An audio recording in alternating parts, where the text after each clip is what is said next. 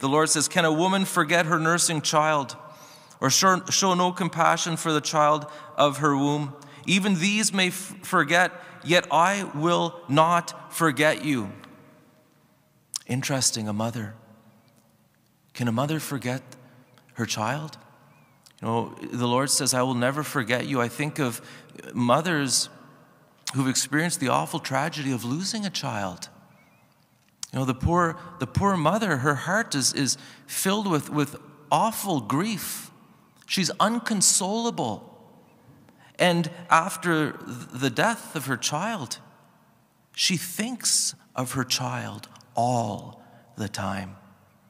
Her heart aches all the time.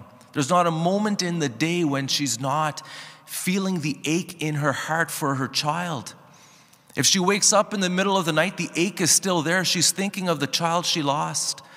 When she's with her friends and they're starting to have fun, her heart is still aching. She doesn't forget her child even for a moment. But you know, an aunt of mine, my cousin, as a 4-year-old boy, was hit by a car and he died. And you know, for my aunt, you know, life goes on.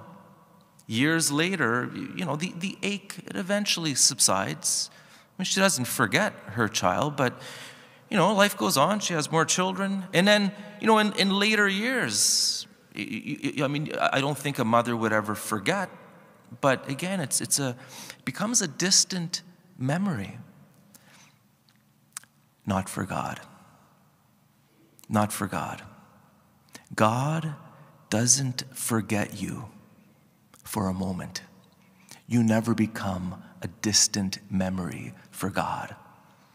There's never a moment when God is not thinking about you with infinite love. That's our God. His love is an eternal, infinite love, and his love for you is a love beyond all telling. There's never a moment when he's not thinking of you with great compassion. That's who he is. Psalm 145, we just heard that the Lord is gracious, merciful, slow to anger, abounding in steadfast love. He has compassion over all he has made. And it goes on to say, the Lord is near to all who call on him in truth. It's one of the wonders. You know, you hear me speaking sometimes of the Jesus prayer. Many of you pray the Jesus prayer. Some people pray the Jesus prayer throughout the day. One of the wonders of the Jesus prayer is it shows us the Lord is always with us. We're calling on him throughout the day because he is with us all the time. You know, it's kind of like when you phone someone. You phone someone, sometimes ring, ring, ring. Sometimes no answer, you have to leave a message. With the Lord, when you call on him, he always answers on the first ring. You call, boom, hello, I'm here. Always. When you call on the Lord, zero wait time. He's there. Why? Because he's thinking about you always.